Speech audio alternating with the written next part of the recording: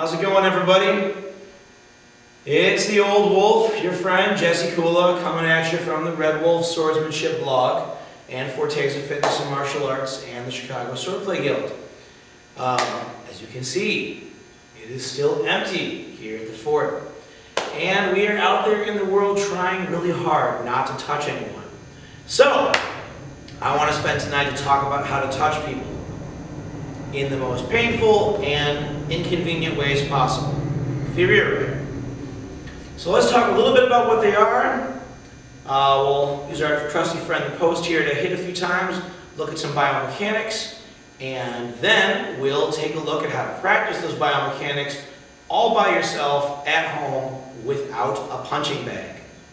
Yeah, might as well make our lives a little bit less boring, vent some of our frustrations on some imaginary foes while we're all locked up.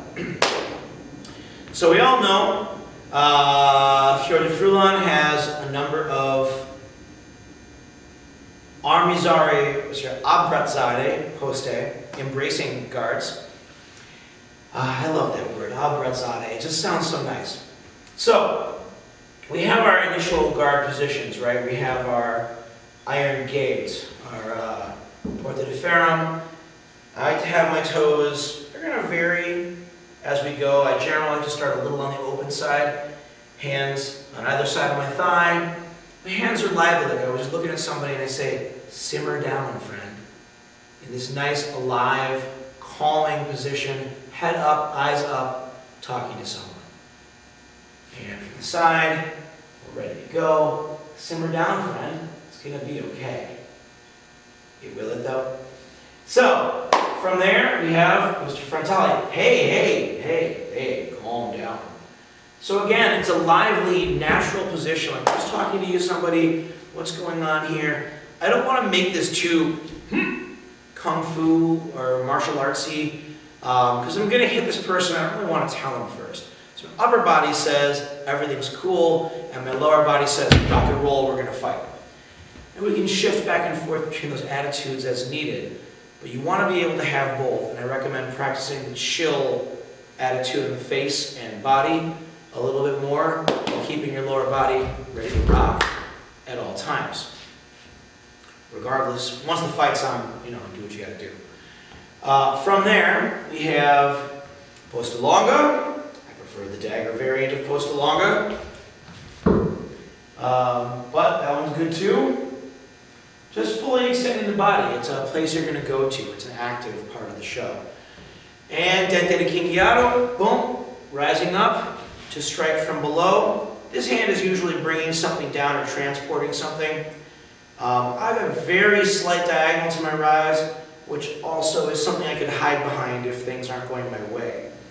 I consider that very important. So those are our four guards, and again, the hips are what matter the most here. On the low line, we need to be able to turn the hips inward, and we need to be able to turn the hips outward without losing our orientation on our original target. We also need to be able to make a mezza volta, or a half turn over the line. As you can see, I'm stepping right to you guys at the camera there.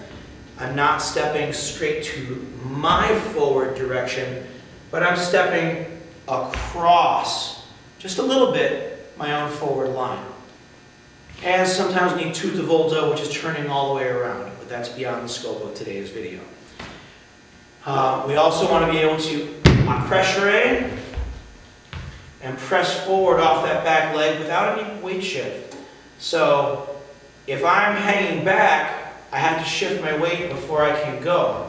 And even though that's pretty quick, there's a slight delay in it. Creates a little whip up here on the high line. I don't want to do that. Even though I'm here in frontale ready to go, boom, I want to advance my whole self and bring that leg with most of the time. I don't want to leave it behind. So we can practice a little drill where we're just like 1, 2, shift, back up. 1, 2, shift, back. And here I'm getting ready to refuse myself. So I am adjusting my feet on that second step to be back-weighted, especially if I have to receive somebody and I'm running away. Whoa, no, oh, running away. You can lean in or receive the high line and work. So don't get too fussy about it. Just make sure you're always picking a heavy and a light leg. You're not 50-50ing out. We don't teach that here at our school. We think it's good to have one leg lighter than the other at all times. So, from there, hitting people. Fiore doesn't give us a lot. He just says, hit people in ways that hurt. Doesn't give us a lot of specific, he gives us some targeting. He says, you know, hit him here in the bottom of the face, hit him in the throat, hit him in the flanks, which I consider to be the floating rib and the kidney area. He stays off the center line for the body, it seems like to me. That's neither here nor there. Some contemporary sources to Fiore do have deliberate labeled center line strikes to the body. That's fine if you want to throw them. I'm just not going to talk about them right now. So, from our frontale, I like to extend the lead hand with either just a weight shift or a weight shift and a crest ray if you want to bridge some distance. Boom. Splitters. And making sure you end up with a nice straight leg, a nice relatively straight arm, and a good solid transfer. You should be able, if you're using a post like this, you should be able to brace.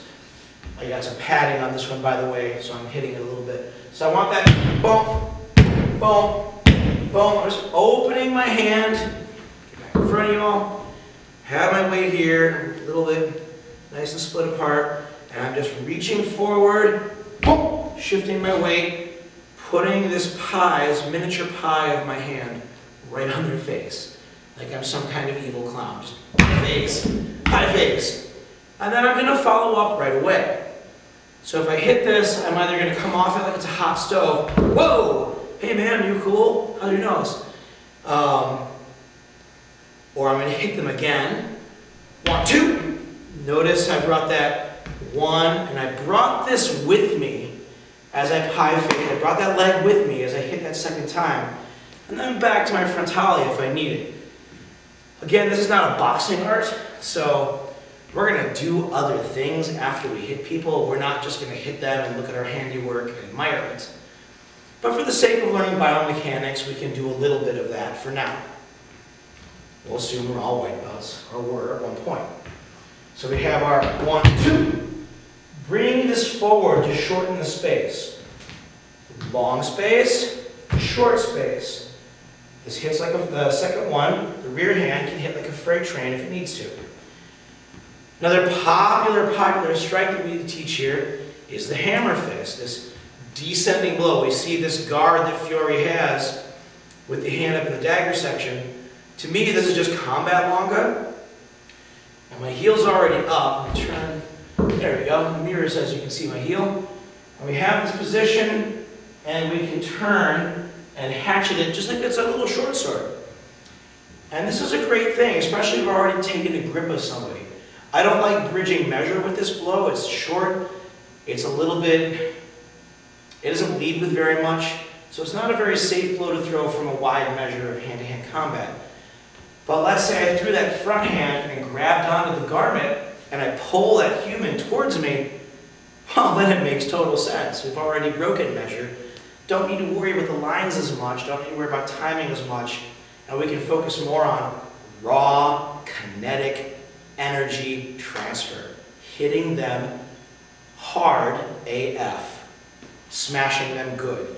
Remember, free range should hurt, right? It's not friendly. Everything is hitting people all the time. To me, in Abrazare, even grabbing people should be done ballistically and aggressively and make them regret being touched by me. After all, Fiore says, we're defending our lives and not doing much else. Lota is for friendly. Abrazare and Ferire are for, well, very bad things. So that hammer fist again, to face you guys. Come out, grab a hold of something.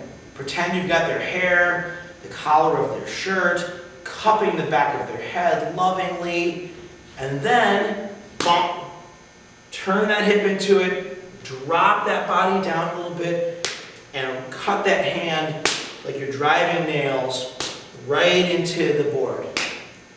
I'm not too worried about how I lead. I am turning my body I'm putting my entire kinetic self on there. I might even push off that rear foot a little bit and hammer in real good. And this is where we come to our practice. So once you have that biomechanic down of shift your weight forward into that front hit, bring your rear forward with that, and bring your foot into that rear straight smash. And by the way, if you want to use your fists, go ahead. The old man never tells us not to. I just personally think this is a very safe way to hit, especially if you don't train fists all the time. And it lets you grab onto people, which is my whole mission, is to hurt them, attach to them, and hurt them more. So, work on that biomechanic, turn your body,